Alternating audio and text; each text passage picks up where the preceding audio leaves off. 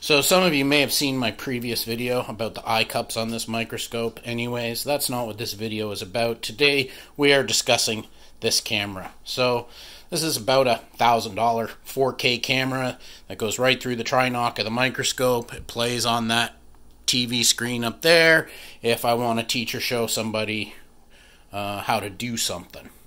Anyways, I almost never use it. The main reason is that I work freehand under the bench. I don't use or under the microscope. I don't use a bench block or a Benchmate or any of that kind of stuff, engraver's ball or anything. I just hold stuff in my hand and I work.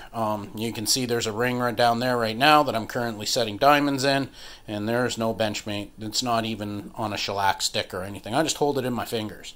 Anyways, that results in a lot of shaking, and this thing is zoomed in so far, just the same as under the microscope, that it's very hard to tolerate watching what's happening, on the TV screen up there. This doesn't have any image stabilization or anything like that, so, stuff is shaking around. It's always constantly moving slightly in and out of focus because the focal depth on this thing is really, really narrow. So here's another solution for you if you want to create, video content for social media or anything like that. What I found was these parts on Amazon, and I forget what they're called, but I'll post them in the comments. But at any rate, there's this little attachment right here, and I had to drill my microscope frame and tap for these 3 screws to hold this on here. But as you can see, this just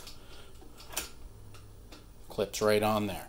So I can take my phone, this old phone, on and off without having to change the focus or anything. So basically what I did was I just set up, something and put it directly in focus under the microscope, and then adjusted these arms around and everything till I got it looking at the same spot.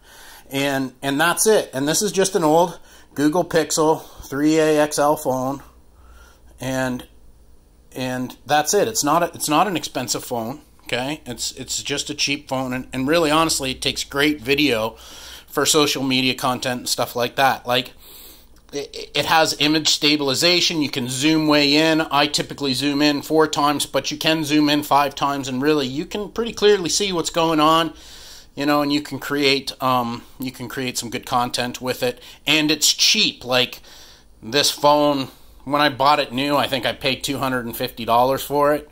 And all of these attachments, this little clip and this little articulating arm here, ball arm, and then the cell phone holder, all together was maybe $50, something like that, on Amazon. And that's it. And you're shooting video. There really is no need to do something like this if what you want it for is just to make social media content.